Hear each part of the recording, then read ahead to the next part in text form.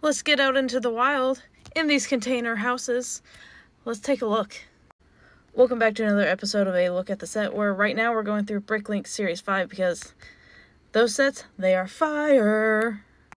But today we're going to look at this one. This one is Remote Container House by JulianCuriere. Hopefully I said that correctly. This set has 2,912 total pieces, and I love this number, 444 unique parts. In it, there's also 3 minifigures, the mom, dad, son, also like a little puppy dog, and some other cute animals because they're in a forest. And this is actually the second time they have put this set up into the Bricklink series for voting. It has been redesigned. First time was in Series 2, now in Series 5. So maybe this time you'll be able to get it. So good luck on that. But of course, let's take a closer look. So obviously you can see there's a little bit of a forest scene. You got some trees around. You got 2 containers that make up one house pretty much. Looks like on top of one you do have your like propane tank.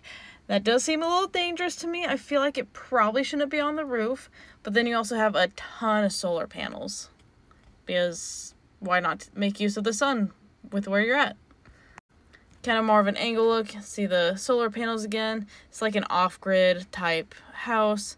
You can see they got stone pathways, a little dock to fish off of, some benches and some stairs. So lots of little places. Oh, there's the doghouse. There's a little doghouse down there. Here's the back, which I love the fact that they added a window to the back, so it wasn't just on like just super plain and like nothing happening back there. So this, I really like that it fully is encompassed around the whole set and not just like super plain back here. It does still have depth to it. Also, you can see where like the mom is working. They got like a little garden in there because this is like self-reliance, and like I said, dock for fishing. There's the dad, got his cup of coffee, looking pretty great. You can see a little bit of the furniture inside through that window. I do love the size of that window, it looks great. Oh, and also there's the dog right next to him.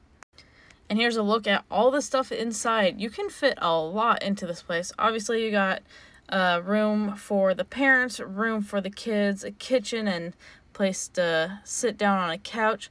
Looks like there is a bathroom in there. Looks like it's pretty, like, newer, modern style.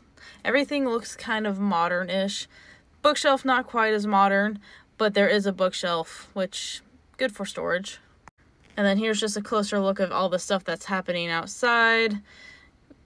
We saw that picture up in the top corner before, but yeah, there's the garden, the doghouse, fishing, and taking a break with some coffee on the stairs. But overall, this set is a really cool set. It really feels like it's fully encompassed with everything. It doesn't really feel like it's missing anything, doesn't feel like it's too much. I think it is really well made, and this would be a really cool set to see possibly win this.